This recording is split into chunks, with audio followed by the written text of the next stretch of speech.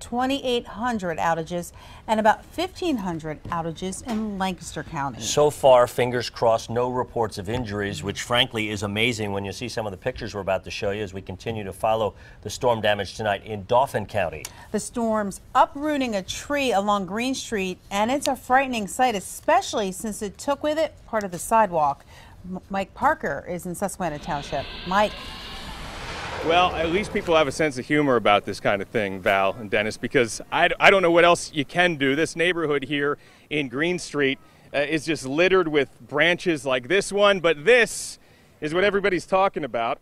Everybody's been out here to see this tree, which is uprooted and took the sidewalk with it here in the 3300 block of Green Street in Susquehanna Township, just outside the city of Harrisburg. And if you follow me over this way, you can see that as this tree fell, it landed, and then 5 to 10 yards over that way, another tree fell over and landed on the roof. I actually spoke with someone who lives inside that property, and they said, thankfully, to the best of their knowledge, there is no damage inside of that house. Joining me right now is one of the folks who has been out in this neighborhood, a neighbor who lives a block or so over, Greg Holtzman. And who's this? This is Scarlett Holtzman. Hi, Scarlett. Fist bump.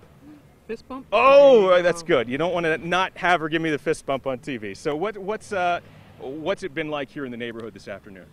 There's been a lot of traffic going back and forth. I mean, there's a lot of damage on all the streets and a lot of debris, as you mentioned earlier. The storm, it was a bit scary? The storm was fierce. I mean, a few years ago we had that same sort of tornado warning. We lost a lot of trees on the adjacent streets. So this was very similar to what we've had before. Okay. No damage on your property, though? Minor damage. I had a few branches fall in the backyard. And there's actually a pile of firewood, he says, on his property that came from a tree that was cut up from the last time something like this happened a couple of years ago. But anyway, this is the scene that everybody's been looking at. The sidewalk is just gone. Someone told me it was crooked before, so if there's a silver lining to this, is that maybe they're going to get a new sidewalk, and they said it would be flat.